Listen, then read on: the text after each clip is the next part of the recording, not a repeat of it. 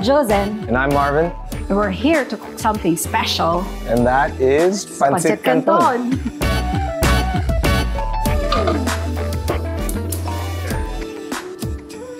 Pancit is a dish that really brings people together, and in so many ways it represents the Filipino culture. It's something that a lot of people gather around on. A lot of people cook pancit in times of celebration. You see families serving pancit during birthdays, during holidays like the Christmas season. So just make sure that it's already cooked. Garlic and then onions, and we'll have, what's next? The chicken. We'll put the chicken, yeah. Okay. With the chicken, it has to turn beige or at least no longer colored pink. Some people also use some shrimp, but if you're allergic to shrimp, you don't need to do that. Or some people would also use pork. A lot of people like to add squid balls in pancit just so they can add additional protein to the dish.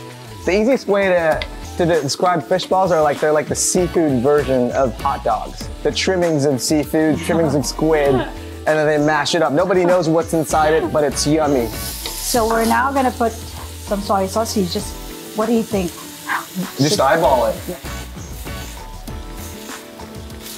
And this one around 1 tablespoon, right? Yeah. Pancit is actually a dish that was born out of cultural exchange between Chinese traders and Filipinos, and this was pre-Spanish colonial period. And over the years, it has evolved into something that's very Filipino. A lot of Filipinos have adopted pancit and have used whatever ingredients are available in their region or in their immediate area. Pancit came from the phrase piancit, and I might be saying it wrong, but it's a Hokkien word for anything goes. What is it? Anything convenient. Anything convenient, whatever you can find around you. Fast, yeah. So as soon as the chicken is ready, put your carrots, because that's the longest one to get cooked. Next will be the bell pepper, the sweet pepper, and then snow peas. We call it chicharo in the Philippines. Looks good already. The last veggie that we have here is the cabbage. So this is the most important, right? So apart from garlic, onions, to add flavor to the meat, you just need carrots and cabbage, because that's gonna add some crunch, some color in the dish.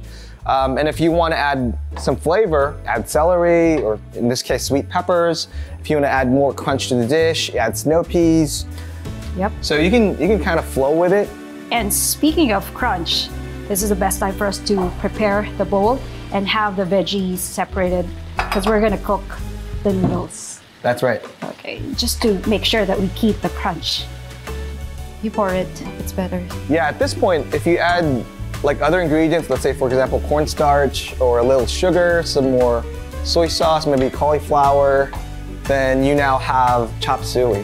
That's how we do chop suey. Okay, so we're now gonna put the chicken broth.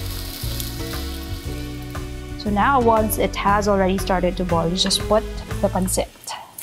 Remember, do not cut it. It's part of the tradition that pancit has to be intact and you don't cut it. They say that if you eat pancit, you will have long life because of the noodles. Long noodles, long life.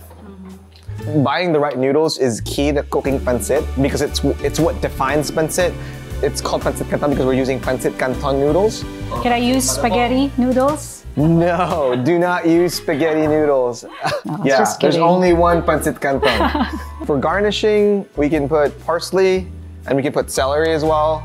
We use calamansi, which is a tiny citrus fruit. I actually grew this one. It's hard to come by here in the United States, but in the Philippines, there's a lot of it. Okay, so the noodles are ready. Just pour in the veggies that we had stir-fried earlier. Let's, just enough There. for your stir fry. Looks good. Yeah, that looks good. This is the part where you squeeze calamansi into the pancit. It just brings out the flavor of everything. Let's taste this thing. How is it? Tastes good? Yeah. The spaghetti of Filipinos. It's good. Cheers.